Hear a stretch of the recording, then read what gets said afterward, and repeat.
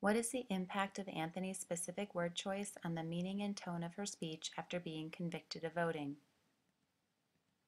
In this lesson, you will learn how an author's word choice impacts tone by analyzing how specific words create emotional responses and patterns.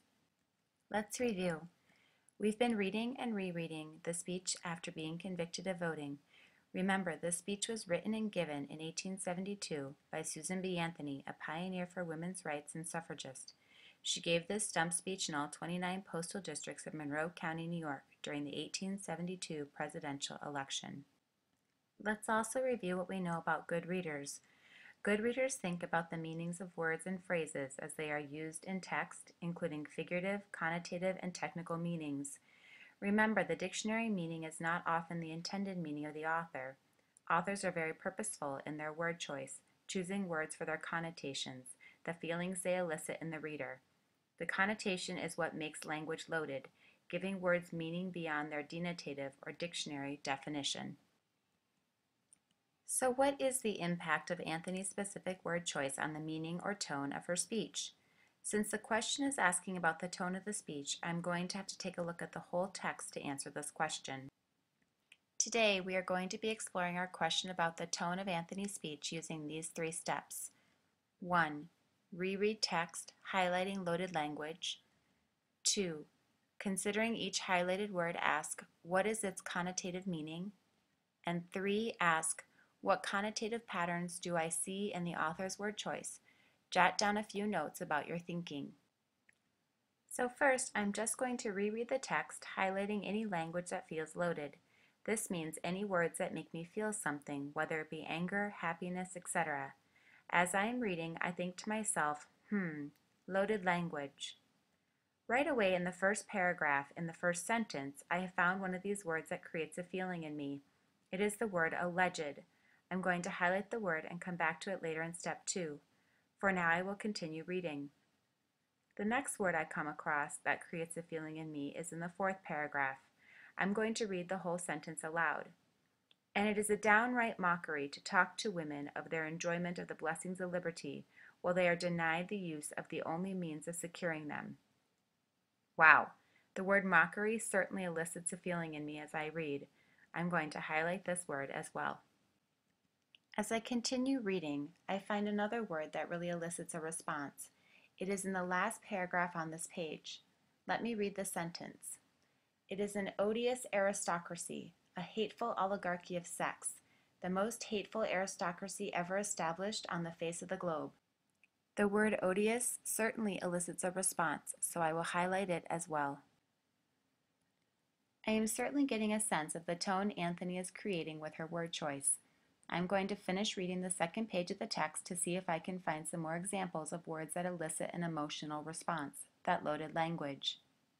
Here in the last paragraph, I found 2 examples in the same sentence, and I hardly believe any of our opponents will have the hardihood to say they are not. Both the word hardly and hardihood elicit that emotional response for me. I will highlight these 2 words and move on to the next step. So now we have to think about these words, as the 2nd step is to consider each highlighted word and ask, what is its connotative meaning? An easy way for me to organize my thinking about this is to create a simple T-chart. I want to write word on the first column and then connotative meaning on the other. The first part is done for me.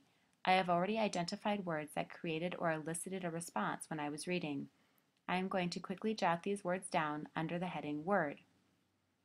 Now comes the tricky part, the thinking and reflecting part. I have to think about the connotative meaning of each word. What did this word make me feel as I was reading? Alleged. Alleged implies something was supposed or unproven. I feel as if Anthony was mocking her indictment, believing it was unproven. I'm going to jot that down in the 2nd column. Now mockery. Mockery in this speech seemed condemning, like it was ridiculous or absurd to talk to women about their blessings. It also conveyed anger. I'll jot that down as well. Moving on to odious. Odious is harsh, conveying anger and disgust. Almost finished. My next word is hardly.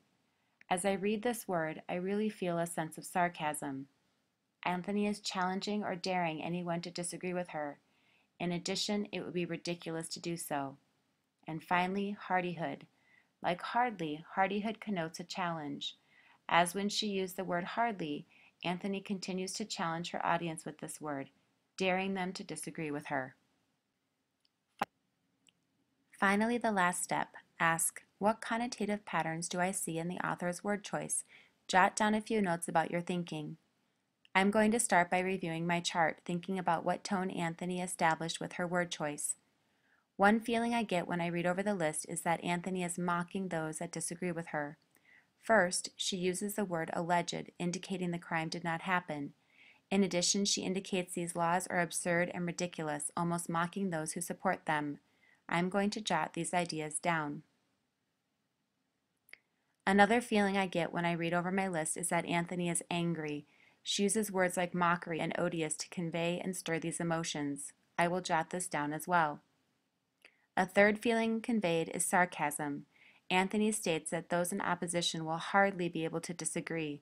She posed a question that was so ridiculous. Are women persons? She could not expect anyone to disagree, yet asks it anyway. I will make a quick note. Finally, Anthony is challenging her opponents. Words like hardly and hardihood convey this challenge. She is daring her opponents to continue to disagree with her. Overall, Anthony's speech has a biting tone, challenging her audience to think and support women's rights. At last, I have completed the 3 steps, and I'm going to go back to our focus question. What is the impact of Anthony's specific word choice on the meaning or tone of her speech after being convicted of voting? I have done a lot of thinking and luckily annotated the text and wrote down some notes. I will use both to help me answer this question.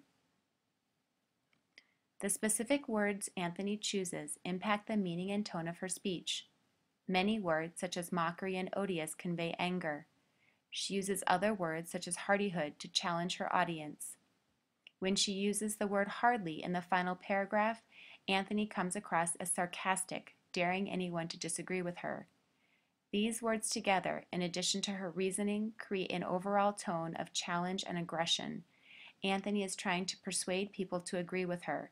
She is playing to people's emotions, fighting for women's right to vote. Let's review our steps. 1. Reread text, highlighting loaded language. 2. Considering each highlighted word, ask, what is its connotative meaning? And 3. Ask, what connotative patterns do I see in the author's word choice? Jot down a few notes about your thinking.